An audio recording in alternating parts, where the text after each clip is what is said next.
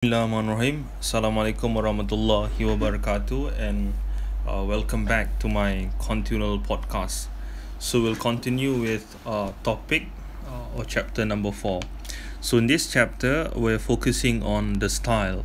Style is very important for any artwork being produced. So pentingnya style ni. Style ni macam kita bincangkan sebelum ni. Style ni adalah seperti genre-genre lagu kan. Ada lagu hip hop, ada punk rock, ada lagu heavy metal dan sebagainya lah. Okay, so style ni style dalam sesuatu lukisan. Style refers to the visual appearance of an artwork which defined in terms of shared common characteristic, which is derived from the 5 following aspects. Jadi bagaimana kita nak tahu style? Macam kita bincangkan dalam topik sebelum ni, kalau penyanyi tu penyanyi punk, pemilihan color dia, pemilihan lyrics lagu, watak dia, pakaian dia, rambut dia dan sebagainya. So ini adalah characteristics ataupun common characteristics yang kita boleh associate dengan sesuatu style. So kalau kita tengok kat sini, ada beberapa definition lah.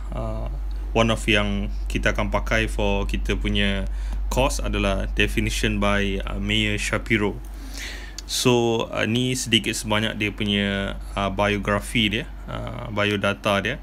So dia was born in 1904 September 23 di New York and was an American 20th century art historian. So according to Shapiro, style refers to the formal qualities and visual characteristics. Maksudnya dalam satu style ni dia ada certain visual characteristic yang kita boleh associate dengan satu style. Formal qualities dia anything yang on the surface, yang luaran, yang kita dah learn lah on the formal elements. Contohnya dia punya line, shape, colour, texture dan sebagainya. Okay, ada 5 perkara. Kalau kita tengok dalam slide tu ada 5 perkara. Contohnya yang kita boleh associate dengan satu style, biasanya medium and techniques. Different zaman batu akan pakai medium yang berbeza. Mungkin pemilihan colour dia berbeza, palette dia tak sebanyak macam orang zaman Renaissance atau zaman sekarang. Kita ada oil painting dan sebagainya. So techniques pun berbeza. Techniques zaman dulu dan teknik zaman sekarang. Dari segi estetiknya, bagaimana mereka melihat kecantikan. Pada zaman dulu mungkin orang lidi tu pada zaman batu adalah satu simbol kecantikan. Ataupun kalau kita tengok zaman period of yang awal-awal, the Stone Ages tu, bagaimana kita tengok Women of Willendorf, satu sculpture perempuan, lagi dia berisi, lagi nampak fertility tu punya aspect tu ada, lagi cantik. Dan berbanding berbeza seperti kita tengok wanita zaman Renaissance seperti Mona Lisa.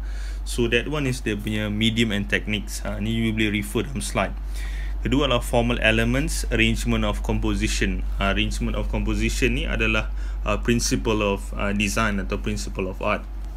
Ni lebih kurang dia punya balance, dia punya composition.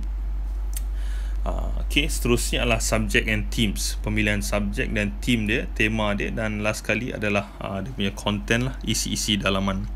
So kalau yang kedua kita tengok, Shapiro demonstrated that style could be used not only as an identifier of a particular period, but also as a diagnostic tool. Style is indicative of the artist and the culture at large. Jadi dekat sini kita akan nampak juga bahawa style tu sendiri dia boleh indicatekan bila artis tu buat artwork tu pada zaman apa. So ini saling berkaitan, dia punya socio-culture lah, society dan juga culture dia. So style ni boleh dibahagi kepada beberapa, at least 3 different ways. Okay, ada 3 jenis cara lah. Pertama sekali, during the same historical era or a period of time. This is called the period style. Ni pada zaman-zaman period dia. Kedua adalah in the same nation or geographical location. This is called national style. Ni dalam regional ataupun region yang tertentu. Ataupun yang ketiga, by the same artist throughout his or her career. This is called artist style. So dia lebih kurang 3 lah yang kita tengok Mayer Shapiro ni. Dia highlight pertama adalah period style. Period style ni by zaman lah. Nanti you boleh tengok contoh-contoh seterusnya dalam slide tu. Kalau kita tengok balik contoh yang kita letak, Okay, contoh-contoh yang kita letak ada 4 lah. Kalau you tengok bawah lagi, dia kata period style. Example, zaman-zaman apa? Zaman-zaman Renaissance, Baroque, Classical Greek, Byzantine dan sebagainya. Seterusnya adalah dikatakan same nation or geographical location. Ni regional lah, region yang beza.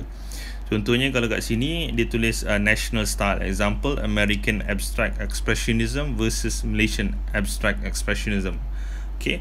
Seterusnya by the same artist, ni personal style lah. Kat sini bagi tahu personal style. Contohnya different artist ada different cara. Ni approach yang berbeza lah. Contohnya Leonardo punya, Da Vinci punya style dan juga Raphael. Ini approach ni berlaku because of background artist tu sendiri, how they was raised. Dia ada banyak faktor-faktor lah yang mempengaruhi, dan one of them adalah juga